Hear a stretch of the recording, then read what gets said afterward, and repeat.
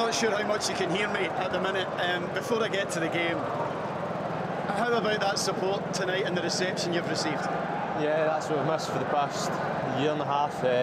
It's my first time experiencing it, and it is on the home team, and I loved every minute of it. They were great from minute 1 to the end, and that's what we're looking forward to, playing in front of more of them.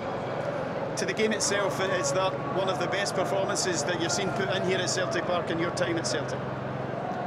Yeah, it was a great performance all round. There was a few wee bits we could tidy up on, but it's something to build on, especially the past few results. And today, it's went great for us, and it's just to build on that now and keep the momentum going. The manager appears to have instilled a great deal of belief in yourselves, both in possession and out of possession. There's a lot of trust on the pitch.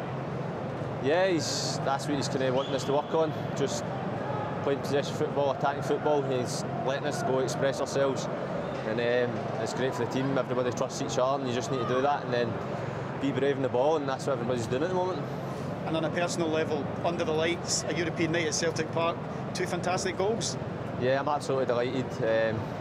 For myself personally, the first few games of the season, it's been tough for myself, but it's just about sticking in, and I knew it would come, and thankfully that's it. My first goal came this season, and it's just to continue that on and get even more and buzzing.